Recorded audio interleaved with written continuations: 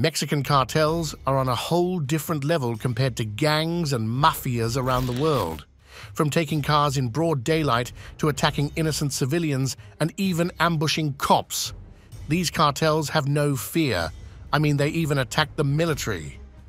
Crossing paths with them usually ends in tragedy, but can these folks make it out alive? Get ready for some heart-pounding action as we dive into our list of Mexican cartel encounters that will leave you terrified. So buckle up and be ready for anything. Let's dive right in. Number 1. Chalino Sanchez.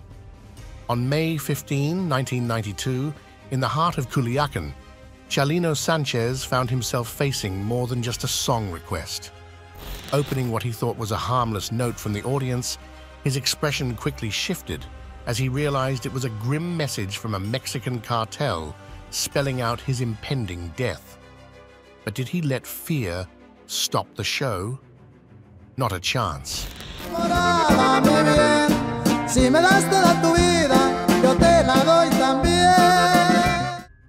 Wiping the sweat from his brow, Chalino demonstrated the true spirit of an artist confronting death head-on.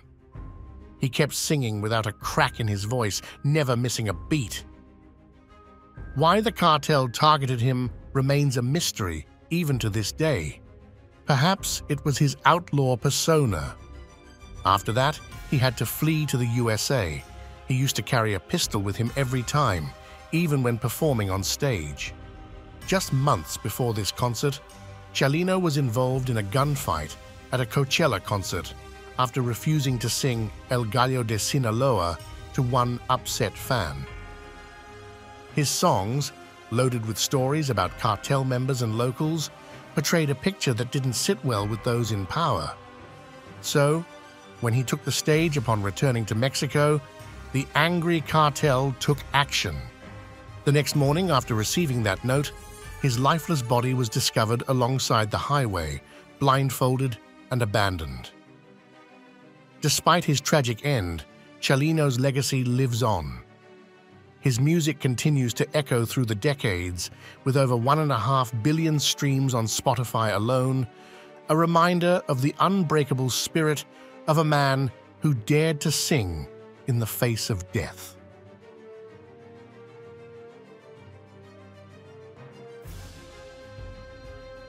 Number 2.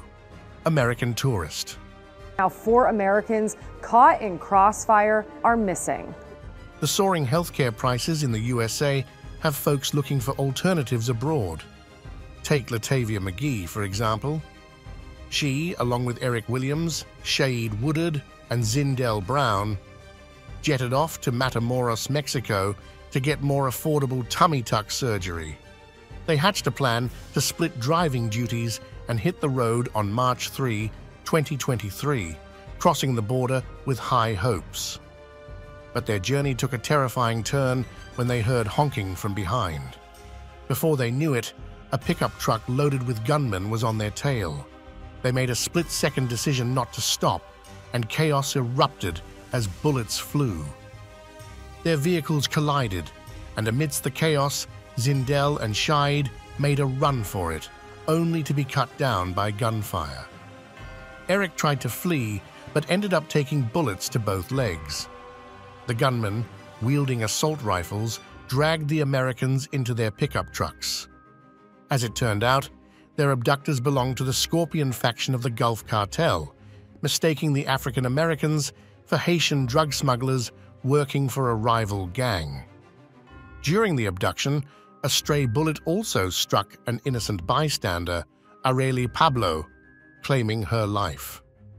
4 days later, security forces found them in a wooden shed, with the bodies of Woodard and Brown lying lifeless. And just 2 days after, 5 men were discovered at the abduction site with their hands bound, accompanied by a note from the Gulf Cartel extending apologies to the families of Pablo and the deceased Americans. The note stated that these individuals were the involved culprits and were being turned over due to lack of discipline and poor decision-making. What McGee thought would be a transformative journey for her body left her traumatized for life. Number 3. Cartel Toll. So, You know how tolls usually go, right? You hand over some cash to the government, and they are supposed to turn around and make those roads smoother and infrastructure better for you. But hey, this is Mexico we are talking about, where cartels have more pull than your average politician. Instead of shelling out to the government, you're paying off the cartel to leave you alone. They are not just asking for a few bucks here and there. Nah, they are counting heads like they are running a bank, man. It's wild. This encounter showcases the sheer power of drug cartels to stop a car in the middle of the highway and ask for money, then count it like a banker standing there. This is kind of sickening to watch. And when the car driver here is short on money, casually holding the phone between his shoulder and head while talking, he asks them to add more, as if it's his own money, and he's doing them a favor by reducing the amount. And you know what's even crazier? The people in the car just go along with it, no questions asked. It's a messed up world down there in cartel territory, no doubt about it. Number 4. Cops ambushed. In this footage, we can see some Mexican officers wrapping up a taco feast at a restaurant and hopping back into their truck. But as they start reversing, a guy steps out of an SUV parked on the road and bam! Gunshots start going off, courtesy of some not-so-friendly drug cartel members armed to the teeth. Quick thinking kicks in as they duck for cover, scrambling out of the car. One cop takes cover behind the white car, while another hunkers down behind the engine block of their pickup truck. After a tense round of shooting, the attackers decide to retreat, and as soon as the cop hears the guns stop, he jumps back into the truck, grabs his rifle, and starts firing back, giving those cartel cowards a taste of their own medicine. Funny how those cartel tough guys were all brave when the officers were caught off guard, but the minute one of them started firing back, they were nowhere to be found. Even the getaway driver doesn't waste a second, peeling out of there to avoid the officer's bullets, leaving his comrades behind. Number 5. Roadblock. Approaching the red light in Nuevo Laredo, this car driver encounters something straight out of a nightmare, a group of gangsters from some cartel stepping out of their car. The motorist is aware that this is not only a threat of carjacking, but can also escalate to something far worse, like being abducted or even killed by these ruthless cartel members. But with tons of adrenaline pumping through his veins, he manages to stay surprisingly calm and make perfect use of his driving skills. First, he reverses, then, finding a gap, he guns it forward. When another car from the cartel blocks his path, he smoothly maneuvers his semi-truck, riding up on the curb to get around it. Now that's some serious driving skills in action. Number 6. Military stop. If you have ever doubted just how dangerous cartels can be, this video is about to flip your whole perspective. These multi-billion-dollar cartels aren't your typical gangsters. They're so powerful that they are willing to take on the military to protect their turf. Like in this footage, just days before Christmas 2022, a Mexican army convoy patrolling the streets of Nuevo Laredo was attacked by a cartel believed to be Los Zetas or the CDN, which splintered off from them. At first glance, this video appears to be from an early 2000s Middle Eastern battle zone, but it's a recent attack by a strong cartel on the military. Talk about daring moves. This clip not only showcases the training and expertise of cartel commandos as they take on special forces, but it also serves as a disturbing reminder of how little respect these cartels have for authority.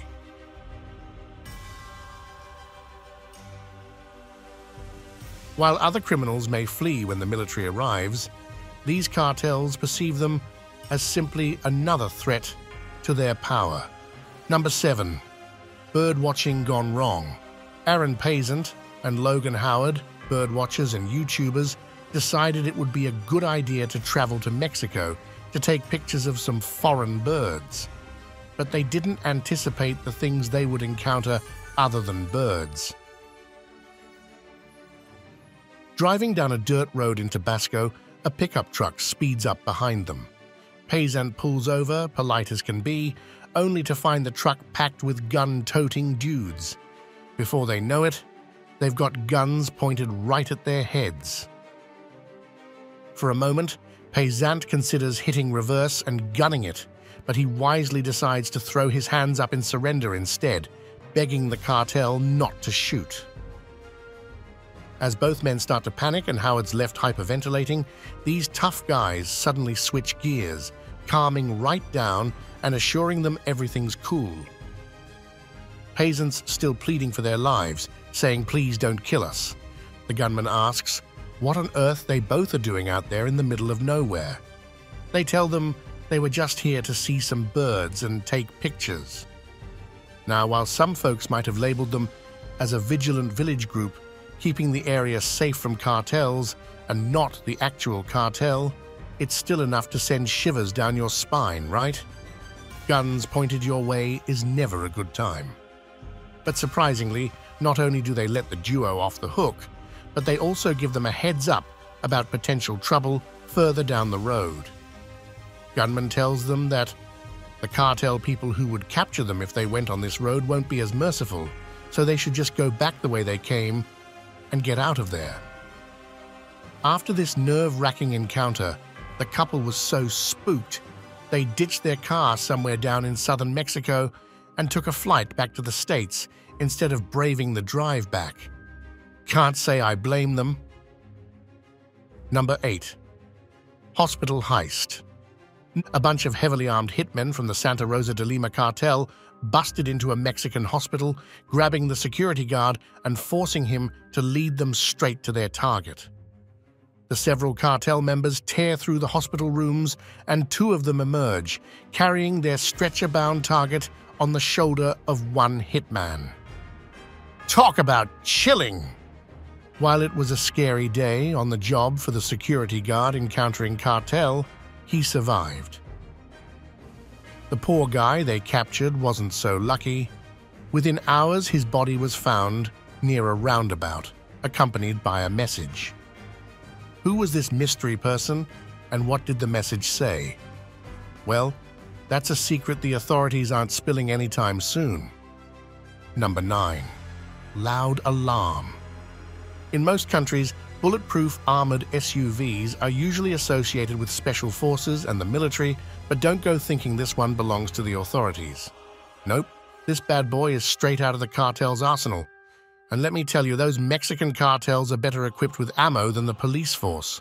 In the dead of night, this cartel bulletproof armored SUV rolls up, creeping along the streets. The whole neighborhood's snoozing away, but not for long, because these cartel members are about to stir up some trouble. Next thing you know, those full auto assault rifles start blazing, shooting up some houses in the rural outskirts of Macocan.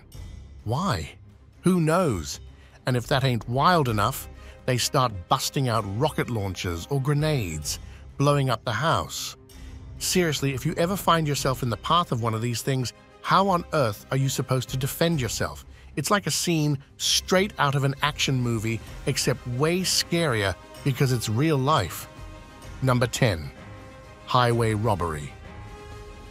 A cargo truck was cruising down the highway to Chichimequias when suddenly an SUV pulled up in front of the truck and another one alongside it. Out of both vehicles come 5 armed men, guns pointed right at the drivers. One of them even tosses a rock at the truck's window. Facing that kind of threat, the cargo truck drivers know they have got to put their lives first, so they throw their hands up in surrender. Next thing you know, the robbers open the truck's door, force the drivers out, seize control, and drive away. Once they have stolen goods from the cargo, they abandon the vehicle on the highway, leaving it for the cops to locate later. Number 11. Danger zone.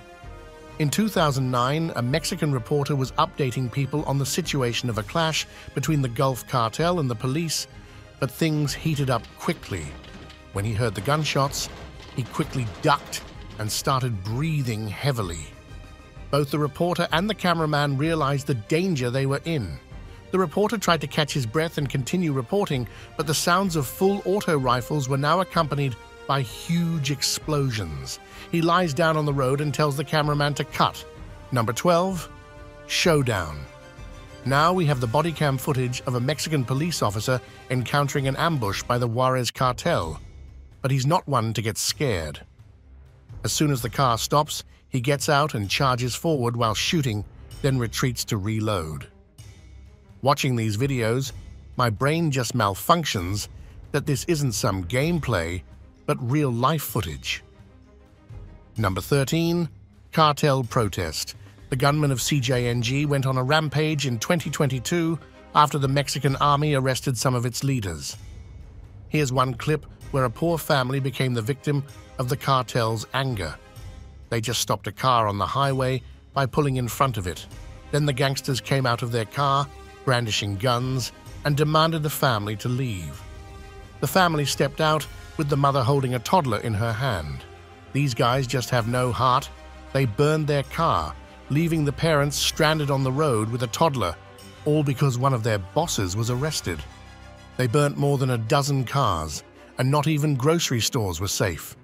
They were bursting into stores, lighting them up on fire. Number 14, Operation Black Swan.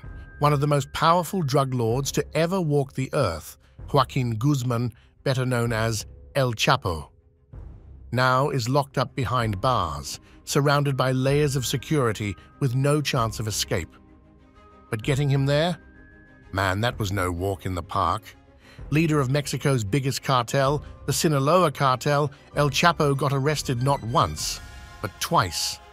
And get this, he managed to slip out of some seriously high security prisons each time before they finally caught him in the operation Black Swan by the Mexican Navy in 2016. The Mexican Navy here is raiding a house in the city of Los Mochis, up in northern Sinaloa in the early hours of January 8, 2016, and they ain't messing around either. Before storming in, they are tossing grenades to make sure they blow up any kind of security in their way. But you think El Chapo was just sitting there waiting to be captured? Nah, this guy had a secret tunnel built for days like this. He managed to slip past the special forces of the Mexican Navy, but lucky for them, the federal police intercepted him a few kilometers away. Now, imagine being those forces, going up against someone as powerful as El Chapo. That's enough to make anyone's knees shake. But these guys were determined to nab him or make sure he ended up 6 feet under. Number 15, Unusual Funeral. You have probably seen people leaving flowers at funerals, right? But get a load of this. We have got the leader of a cartel, all decked out in his final resting place, and what do you see? Weapons, my friend. I mean, are they paying their respects or just making sure he's ready for whatever afterlife awaits him? You be the judge. Number 16, Messed Around. Some folks out there really underestimate the consequences of messing with a cartel boss just to get a bit of attention. Take Juan Luis Rosales, aka El Pirata de Culiacan, for example. This guy blew up on YouTube by posting videos of himself getting wasted, pulling dumb stunts, you name it. And get this, he was underage the whole time. But did that stop him from gaining fame? Nope. Soon enough, he's making friends with celebrities, getting invited to big parties, and even getting featured in music videos. But all that fame went straight to his head, and he started thinking he could say anything and get away with it. So one drunken night, he goes and insults El Mencho, the big boss of CJNG, one of the deadliest cartels out there. And wouldn't you know it? Come Monday night, he's at a bar with his buddies when armed men roll in and let loose with more than 15 shots. It was a brutal end for the 17-year-old YouTuber who, let's face it, was a reckless influence but still a child. He needed some guidance, but before he could even think about turning his life around, he had to go and cross paths with a drug lord and paid the ultimate price for it. Number 17, Wrong Way. Looks like just another peaceful cruise down the highway, right? But hold up, why are those cars coming this way? Wait a second, You can clearly see that this is a two-way road, and the way towards the dashcam's POV is on the opposite side. Turns out, these folks are hauling tail to escape from having their cars swiped by the cartels. This wild scene went down in the city of Lagos de Moreno, over in Jalisco. Watch as that white SUV gets cut off by one of those cartel trucks and then slammed with a brake check before pulling over to the side of the road. Now, why the lady driving didn't just flip a U-turn to throw the cartels off their game, I'll never know. But it looks like she's finally trying, however, a little too late. The other cartel truck we saw cruising past, well, it spotted the white SUV stopped, and now it's fair game for them to snag. Before the poor couple in the car could even think about fleeing, two gunmen, one packing a pistol and the other an assault rifle, had them in their sights. They are forced out of the car, and just like that, the cartels have themselves another set of wheels for their illegal collection. Number 18, Beach Chaos. On November 4, 2021, tourists were chilling on Cancun Beach, soaking up the sun and enjoying some beach volleyball. But suddenly, out of nowhere, more than a dozen gunmen in ski masks rolled in on a boat, crashing the peaceful scene. Gunfire erupts, sending everyone diving for cover, darting into hotel lobbies and hallways for safety. Turns out, these 15 commandos from a cartel had a bone to pick with two rival drug dealers claiming beach territory. While it's pretty typical for cartels to go after street-level dealers to boost their sales, you can imagine how freaked out the tourists must have been by the whole incident. Thankfully, no innocent lives were lost in the chaos, though one poor soul caught a bullet to the hand. Ouch. But hey, it's a relief it wasn't worse. Still, not every tourist lucks out and escapes these nerve-wracking cartel showdowns with just a scratch. It's a wild world out there. And that's a wrap on these disturbing encounters with Mexican cartels. Some people were able to walk away from these traumatizing experiences and share their stories. Others were not as fortunate. Their tragic deaths, as well as the fact that the criminals are still at large, is a scary reminder of how dangerous these cartels are to society. Did you ever have a terrifying encounter with cartels or thugs? Let us know in the comments below. And don't forget to hit that like button and subscribe to our channel for more videos like this coming your way. Until next time, goodbye.